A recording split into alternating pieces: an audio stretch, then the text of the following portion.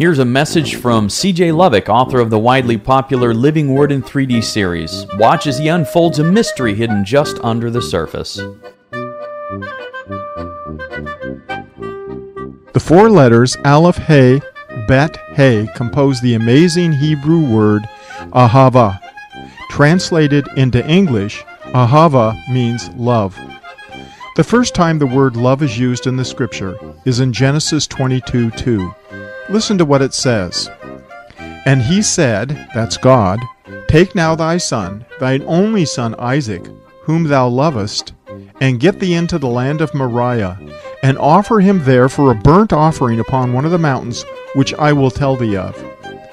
Abraham, of course, was prevented by God in the final act of this messianic drama from sacrificing his only son Isaac. This drama is a messianic prophetic picture of our loving Heavenly Father who would offer up his own son as a sacrifice for our sins.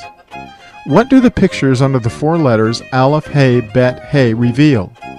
Aleph, the first letter in the Hebrew word love or ahava, is pictured as an ox and means the strong leader.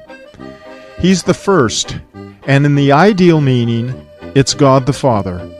He, the second letter in the Hebrew word love, is pictured as a man lifting up his eyes and hands to heaven, and it means to reveal or to behold.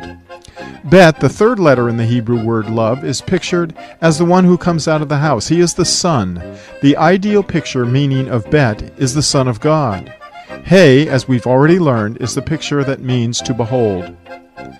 God the Father reveals himself to us through his only begotten Son.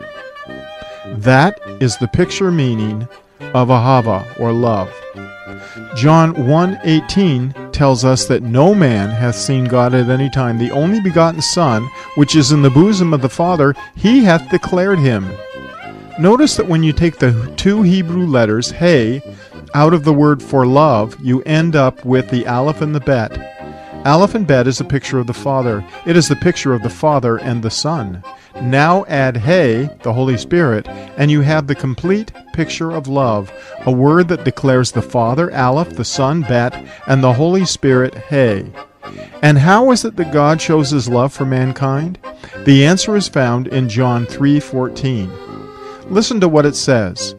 And as Moses lifted up the serpent in the wilderness, even so the Son of Man must be lifted up, that whosoever believeth in him should not perish, but have eternal life.